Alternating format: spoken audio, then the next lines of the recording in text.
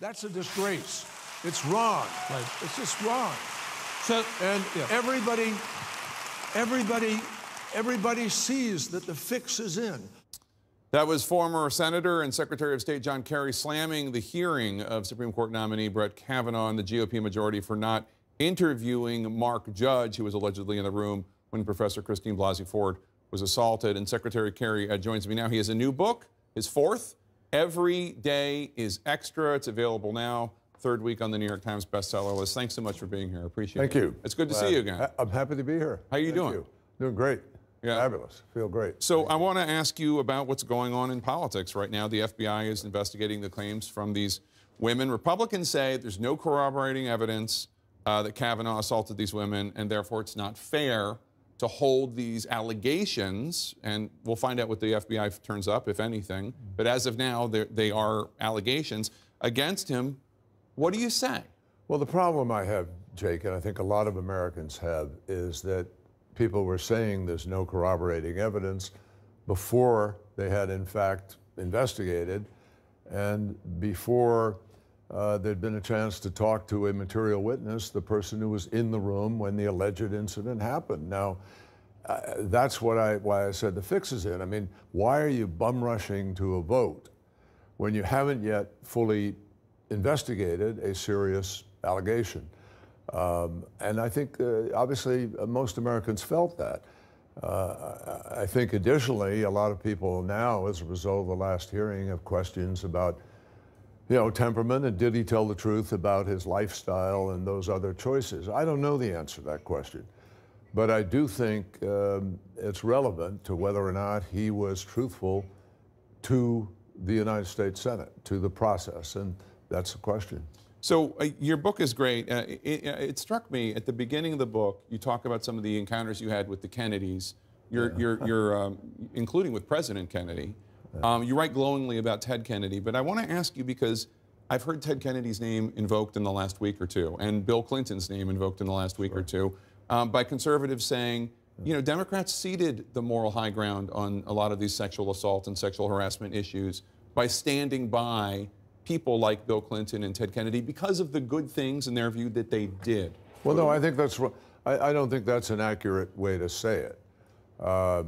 Many of us were very critical of President Clinton on the choice he made with respect to what happened in the White House. We just didn't believe, I didn't believe, let me speak for myself, that it was an impeachable offense. That's the issue. And what about Ted Kennedy? Similarly, people have been critical through the years and he was critical of himself. He stood up and owned moments where he knew he'd stepped over the line. So I think and he wasn't about to be nominated to a lifetime position. In fact, he said to the people of Massachusetts, if you think I shouldn't stay here, then, and he took those returns, and then he was elected another 6 times. That's a very different thing from a lifetime confirmation to the Supreme Court of the United States, where you may have to rule on some of these issues that come up. And so, I think, who was it today? There was an article written about it was Larry Tribe. And Larry Tribe, may come from a particular ideology and place in the spectrum, but he's a highly distinguished constitutional law professor, somebody who was talked about for many years about being on the Supreme Court, but who, frankly, became part of that generation that wasn't able to ever be nominated because they'd written too much, because there was too much out there for people to play games with. So now we have this sort of vanilla process by which justices, doesn't mean they're not smart, doesn't mean they're not capable justices. You're avoiding conflict. Yeah. But it avoids answering an awful lot of questions. The confirmation process has really become how effectively can you avoid key questions on what you might do or what you've done. Right. And, it's too bad, because I think there's a lot of legal talent that gets left by the wayside as a result. I want to talk about your book. You write a great deal in the book about the Iran deal, about which you're very proud, and you disagree with the administration very much on how they feel about it. It's become a controversy because you recently acknowledged that you stay in touch with the Iranian Foreign Minister Zarif.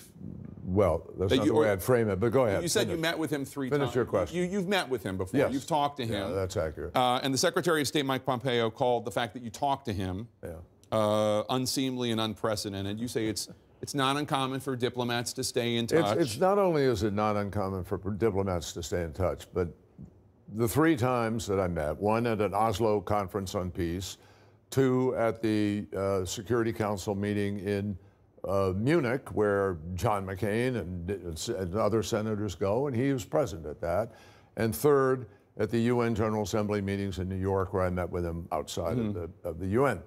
And he met at the same time with editorial boards of newspapers, with the Council on Foreign Relations, and with other sitting senators, by the way. So it's not new, but most importantly, I met with him before the administration made a decision to pull out of the agreement. And there's nothing abnormal about that. I have never talked to them since the administration pulled out of the agreement. And what's really important, I mean, Henry Kissinger, countless secretaries have met with people that they worked with or otherwise to be informed.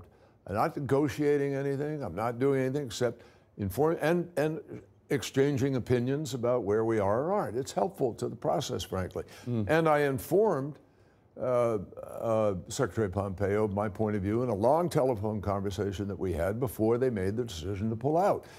And he was very cordial. We had a good conversation. So what do you make of the fact that they attacked you so much? Well, much? I think, it happened on the day that Paul Manafort cut a deal with Bob Mueller. So you think they were trying to change the subject? subject? I think it was partly changing the subject and sort of brushback and other things. It doesn't matter to me. What's important to me is, as a citizen of the United States, we still have a right to meet with people and to talk with people and exchange opinions. And I wasn't negotiating anything. And the policy of the United States, when I met, was to live by the deal until the president pulled out. Now he's pulled out. But and I haven't met with anybody since then. But what's interesting, Jake, is that last week in New York, Russia, China, France, Germany, Britain met with Zarif, and they all talked and agreed that they need to keep the deal. They're trying to keep the deal. Only Donald Trump has pulled out of this agreement. And so I think people have to step back and say, wait a minute, what does President Xi know? What does President Putin know? What does the Chancellor of Germany know, and the President of France and the Prime Minister of Britain, who believe this deal is important to the safety and security of the world? I believe it is important to the world. We lost that opinion. The president's decided to pull out, and so we live with that.